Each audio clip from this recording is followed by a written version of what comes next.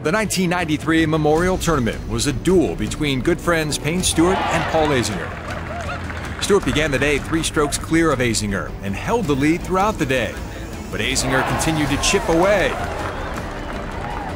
And the spirited match came down to Muirfield Village Golf Club's 72nd hole, where Stewart held a 1-stroke lead.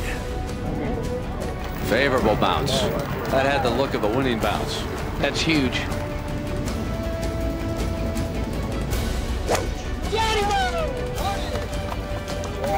Looks like he pulled that a little bit off the 18th tee, but it's perfect.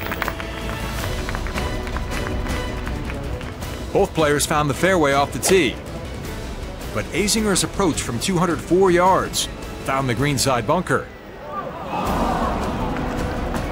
Advantage, Stewart. My ball was sitting in a divot. I had 173 with the wind, 166 to carry the bunker, and I selected a 7-iron and caught it a little bit heavy, just enough. The ball buried in the bunker.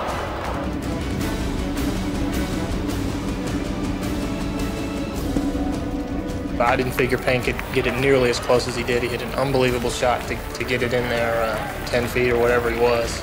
And I saw Payne fried, and I figured, good grief, you know, don't make a bogey here and miss a playoff. Really, the trajectory of the shot wasn't going to be a problem for me.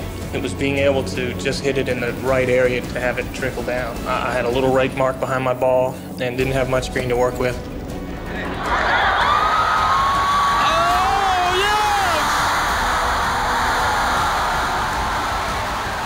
Turned out to hit the bunker shot of my life.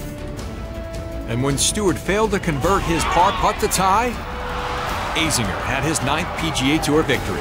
He said, I felt joy and I felt sorrow because we are very good friends. It looked like coming down the last hole that it was going to be the other way. Like I said before, all the credit's got to be given to him because he played very well today.